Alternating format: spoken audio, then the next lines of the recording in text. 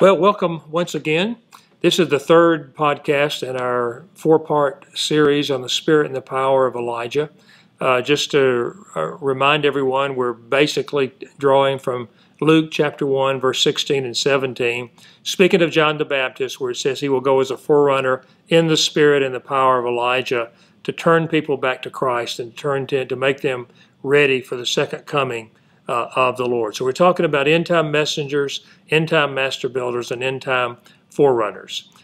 In the last session, we talked about the spirit of Elijah, and the spirit of Elijah being that part of the anointing of the spirit and power of Elijah, which changes your desires. It gives you a desire, an inward desire, and a burden to see people come back to the truth and come back to the things of God in wholeheartedness, and not to focus on so many of the externals like healing and prosperity and all that, but to come back to this man, Christ Jesus, the eternal man. So in this session, though, we want to switch from the spirit of Elijah to talk about what is the power of Elijah. Let me start out by just talking about what is God's definition of power. You know, we think about it as signs and wonders and mighty deeds, and that's certainly a part of it. But if you look at 2 Corinthians chapter 12, I think it starts with verse 9, you know, Paul was praying and talking about how he had prayed with a thorn in his flesh. He had prayed for it to be removed, and the Lord spoke to him and said, he wasn't going to remove it. He said that my grace is sufficient for you. And he says, my power is perfected in your weakness. My power, Jesus' power, is perfected, is made real, made full in our weakness. In the same book, 2 Corinthians chapter 4, Paul talks about being having a treasure in an earthen vessel. And so what he's saying is that we are an earthen vessel. You and I and whoever will listen to this, we have no power in and of ourselves. We're weak.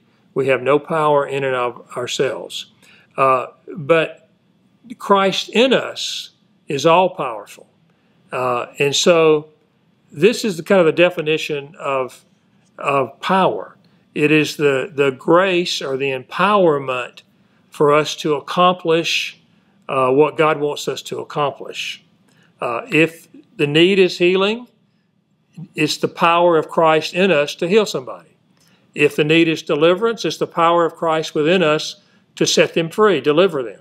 If there's a need for a prophetic word or prophetic encounter, it's the anointing of the Holy Spirit that speaks the word of encouragement, exhortation, or comfort, or whatever the particular need for that word is. So power is the empowerment within us that helps us to accomplish the function. So let's take that to the spirit and the power of Elijah. Remember, the function is being a messenger. The function is being a master builder. The function is being a forerunner. Whereas the spirit of Elijah gives you the desire to do those things and the burden for the state of the church in context of these end-time things. The power of Elijah is the empowerment within us that causes results.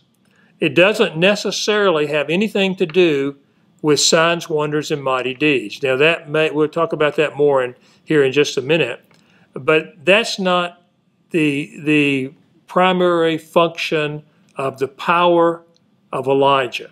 The power of Elijah, whereas the spirit of Elijah, it gives you the desire to make a people ready and a burden for that. The power of Elijah is the empowerment within us to bring results.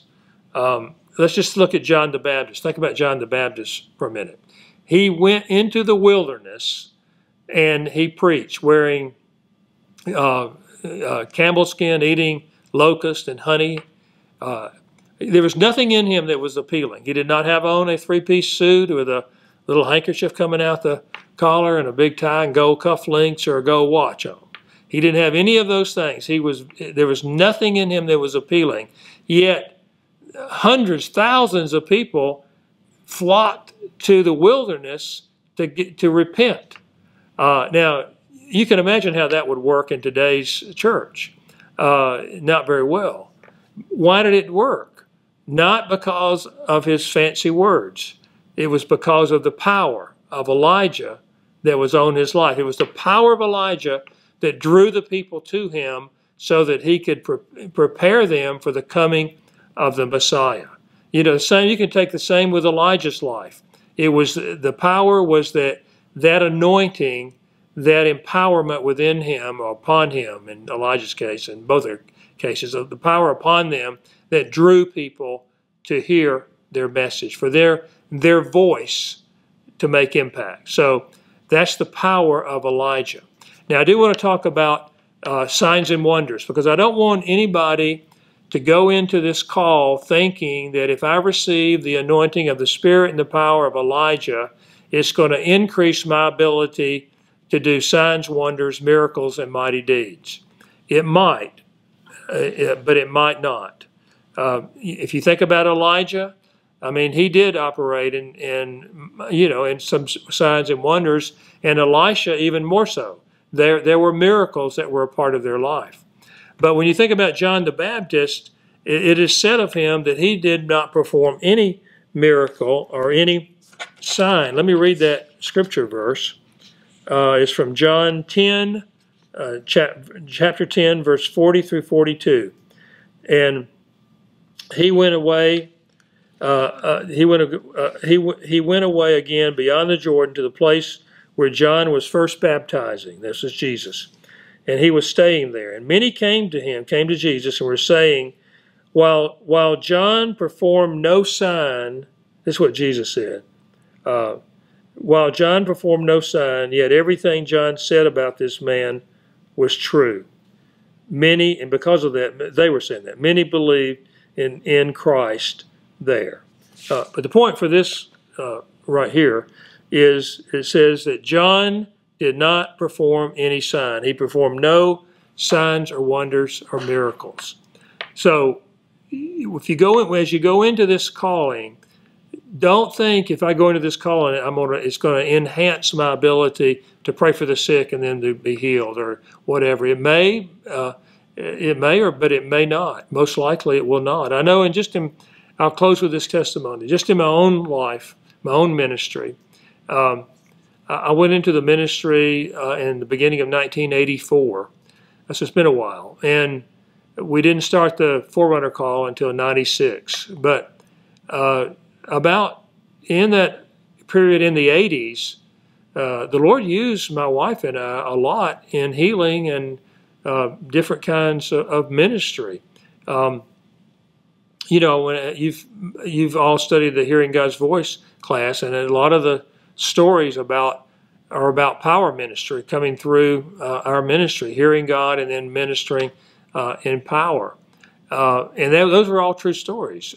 But it was interesting as when I received this impartation of the Spirit and the power of Elijah, the miracle ministry really dried up.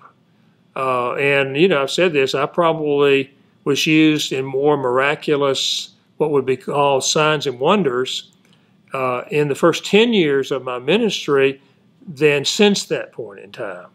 But it doesn't bother me. I'd much rather be a voice into the church to turn them back to the purpose of God and let others move in the signs, wonders, and mighty deeds. If they happen, I love that, and from time to time that does happen, but for the most part, not nearly as much as it did in the past. So the power of Elijah, here, just to close with this, the power of Elijah is the empowerment within us to bring results, to bring transformation, to bring change.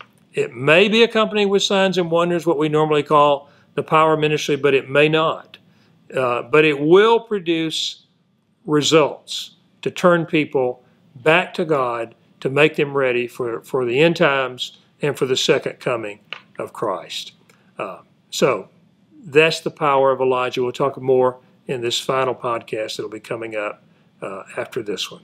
God bless you.